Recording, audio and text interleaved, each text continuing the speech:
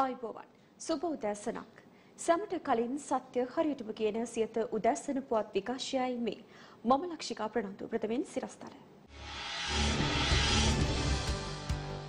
ප්‍රජාතන්ත්‍රවාදය ලාභයට ගන්න බෑ මැතිවරණය අනිවාර්යෙන්ම පැවැත්විය යුතුයි මැතිවරණ කොමිසමේ සභාපතිවරයා අවධාරණය කරයි රට බෙදා වෙන් කිරීමට උත්සාහ කිරීම වැරදි ක්‍රියාවක් අගමැති කුරුණෑගලදී කියයි තම රජයක් යටතේ වැඩ කරන යුගය ආරම්භ කරනවා සජිත් පවසයි.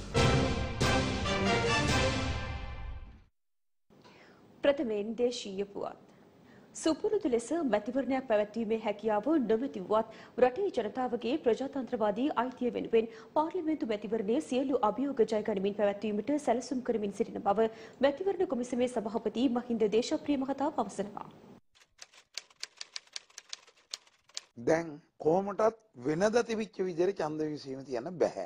දැන් අපි රටේ තියෙන්නේ මේ පාලිත කොරෝනා තත්ත්වය යටතේදී නව සාමාන්‍යම නැත්තම් නිව් නෝමලසි කියන තත්ත්වය තමයි තියෙන්නේ. පළවෙනි කරුණ මුවාවරණය. අනිත් එක බයිමයි අතර තියෙන මීටරේ දුර පවත්වාගෙන යන.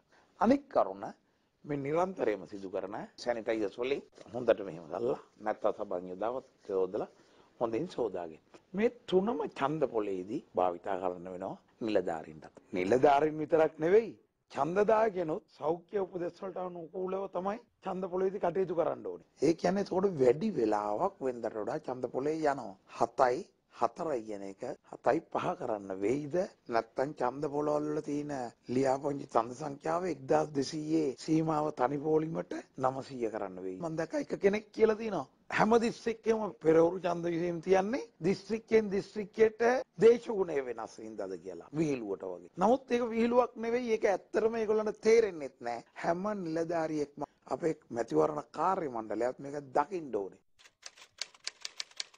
අපි 8ට ගණන් කරනවාද 8:00 ගණන් කරනවාද කියන එක තාම තීරණයක් නැහැ. සෞඛ්‍ය උපදේශ අනුව 20 කාමරයක අපේ නිලධාරීන් 10 දෙනා වාඩි කරන්න පුළුවන්. ඒජන්ස්ලා 10 දෙනෙකුට වැඩි වාඩි කරන්න බෑ.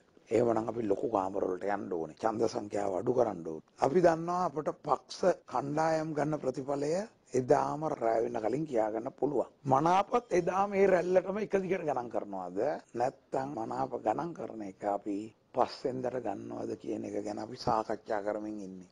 ඡන්ද විමසීම ගැන චක්ලේකේ හදලා ඉවරයි. ඒ ප්‍රශ්නේ පැන නගින්නේ නැහැ. හේතුව කොරෝනා දෙවනි රැල්ල එනවයි කියලා මම විශ්වාස කරන්නේ නැති නිසා ඡන්දෙට කලින්. මම සර්වසුභවාදී කෙනෙක්. ඒකෙන්ද මම නරකක් වෙනවා කියලා හිතලා හිත බය කරගන්න ලෑස්ති නැහැ. යම් විදිහකින් ආවොත් එකේ වෙලාවට බලමු මොකද කරන්න කියලා. අපි ජනතාව බය කරන්න ඕනේ නැහැ. ඒ ගැන කියලා රාජ්‍ය නිලධාරීන් බය කරන්න ඕනෙත් නැහැ. ඒක නිසා අපි හිතනවා හැම එකක් නැහැ කියලා.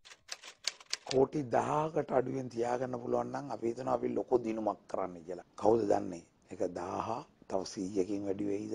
200කින් වැඩිද? මොකද අපිට කෝටි 100ක් විතර යයිද කියලා කියන්න පුළුවන් සැනිටයිසර්ස් වල. හැබැයි ගාන වැඩි උනායි කියලා කවුරුවත් වරදවා හිතන්න ඕනේ නැහැ. ප්‍රජාතන්ත්‍රවාදය බොහොම ලාභයට ගන්න පුළුවන් දෙයක් නෙවෙයි. ඒක ලෝකේ තියෙන වටිනාකමෙන් වැඩිම භාණ්ඩය ද්‍රව්‍ය. ඒක බොහොම මිලාදික දෙයක්. ලාභයටම ගන්න පුළුවන් දේ තමයි ඒකාධිපතිවාදය. ඒකාධිපතිවාදය බොහොම මිලෙන් අඩුයි. සරයි. ප්‍රජාතන්ත්‍රවාදය බැලූ බැල්මට මෘදුයි. සමහරව කියනවා ඒක දියාරුයි. නමුත් කාටත් ඒක නැති වුණ වෙලාවටයි තේරෙන්නේ. ඒක නිසා අපි කියනවා මේ මිලෙන් වැඩි ප්‍රජාතන්ත්‍රවාදය දිනා ගන්න පාර්ලිමේන්තු මැතිවරණයේ තියන්නටම ඕන. COVID-19 පරාජය ජනතාවට ප්‍රජාතන්ත්‍රවාදය. කවුරුන් හෝ රට බෙදා වෙන් කිරීමට උත්සාහ කරනවා නම් එය වැරදි ක්‍රියාවක් බව අග්‍රාමාත්‍ය මහින්ද රාජපක්ෂ මහතා පවසනවා.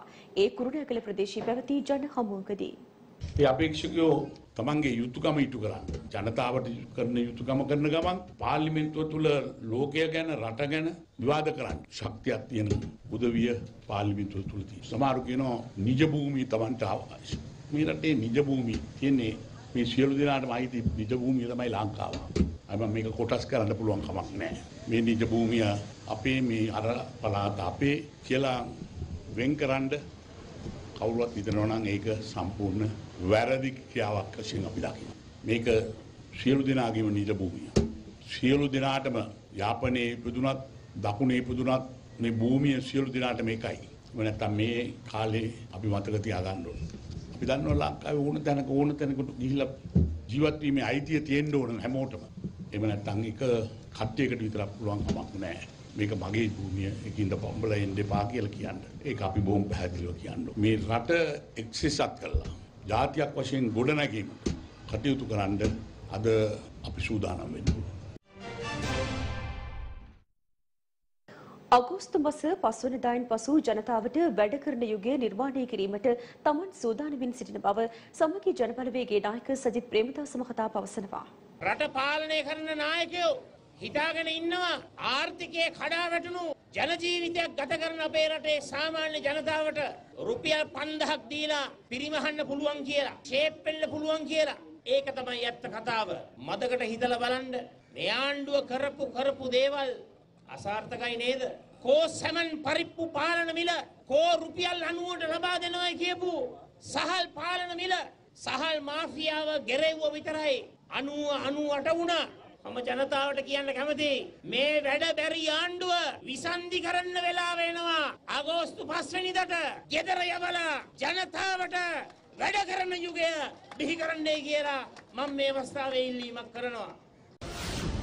මුළු රටේම ජනතාව විපතටපත් වෙලා සම්පූර්ණ ආර්ථික සමාජීය ප්‍රපාතයකට ඇද වැටිලා. අද රටේ තිබෙන්නේ වැඩ බැරි ආණ්ඩුව. ජනතාවට සේවයක් නොකරන ආණ්ඩුව. අදක්ෂ ආණ්ඩුව. ජනතාවගේ සිතුම් පැතුම් නොදන්න ආණ්ඩුව. වටිනාකමක් නොදෙන. ඒ නිසා තමයි ලෝකයේ තෙල් මිල බහිනකොට අපේ රටේ තෙල් මිලේ වෙනසක් නැති වෙන්නේ. ආණ්ඩුව කියලා තියෙනවා තව මාස 12කට මේ තෙල් මිල එහෙම්මම තියෙනවායි. හිතක් පපුවක් නැති ආණ්ඩුව. තෙල් මිල අඩු කරා නම් මොකක්ද වෙන්නේ? බඩු මිල අඩු වෙනවා. ඒ වගේම ප්‍රවාහන මිල අඩු වෙනවා. තමුන්නාන්සලාගේ අතේ මුදල් ඉතිරි වෙනවා. මම කියන්න කැමති අනිවාර්යෙන්ම පොඩි මිනිහගේ යුගයේ උදා වෙන්නේ අගෝස්තු 5 වෙනිදා. මේ අතර එක්සත් ජාතික පක්ෂ කෘත්‍යාධිකාරී මණ්ඩල සභික ප්‍රියන්ත පත්මේරිය මහතා සමගි ජනබලවේගයේ සමග එක්වීම අද පෙරවරුවේ සිදු වුණා. ඒ අනුව ඒ මහතා සමගි ජනබලවේගයේ ජාතික වෘත්තීය සමිති සම්බන්ධීකරණ ලේකම්වරයා ලෙස සමගි ජනබලවේගයේ නායක සජිත් ප්‍රේමදාස මහතා විසින් අද පත් කරනු ලැබුවා. කරුණා අම්මාන් විසින් පසුගියදා සිදු කළ ප්‍රකාශය සම්බන්ධයෙන් ඉදිරියේදී නීති අංශ මගින් නීතිය ක්‍රියාත්මක කරන බව හිටපු පාර්ලිමේන්තු මන්ත්‍රී ආචාර්ය විජේදාස රාජපක්ෂ මහතා පවසනවා.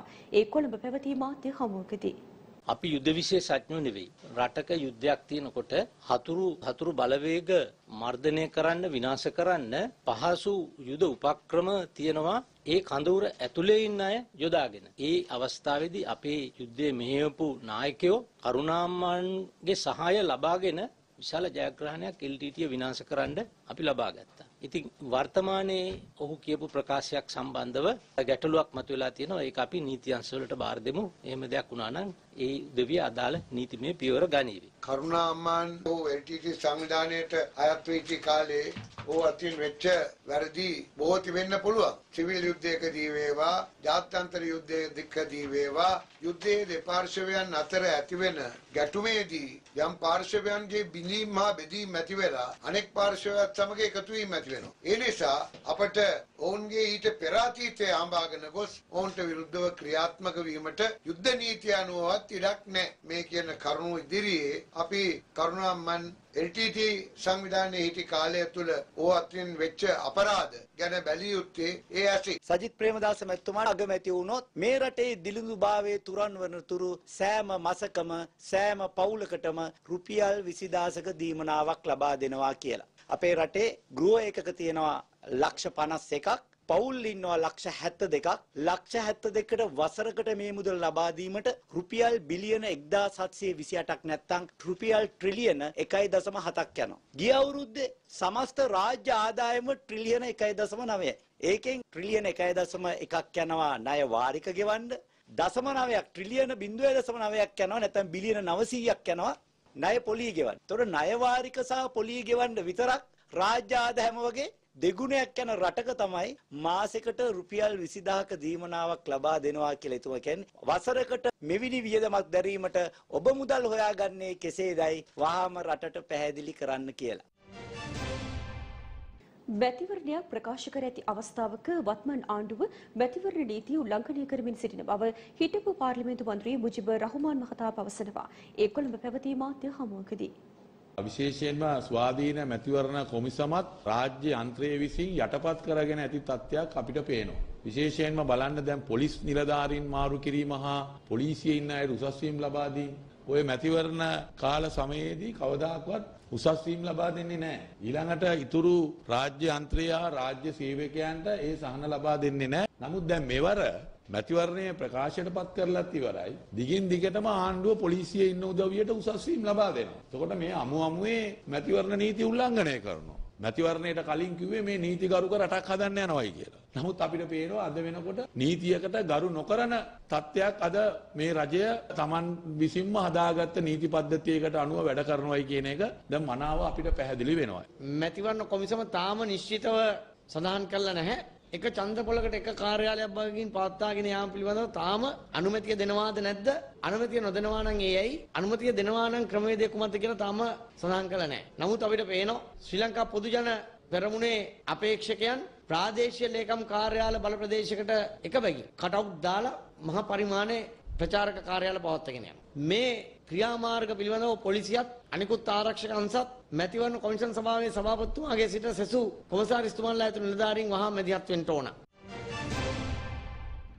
උදැසන පුවත් විකාශය අවසන්. තවත් උණුසුම් පුවත් දැනගැනීමට පිවිසෙන්න ලංකාවේ අංක 1 සිංහල වෙබ් අඩවිය www.siyathanews.lk අපගේ වෙබ් අඩවියට යලිත් හමු යමු මධ්‍යහන පුවත් විකාශයන් සමග. ඔබට සුබ දවසක්.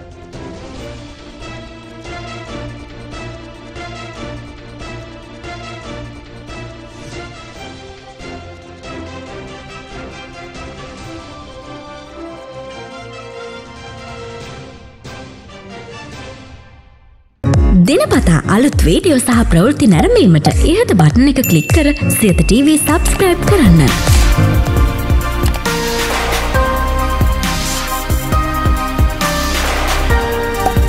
අලුත් වීඩියෝ ගැන මුලින්ම දැනගන්න මෙම සීනුව ක්ලික් කරන්න.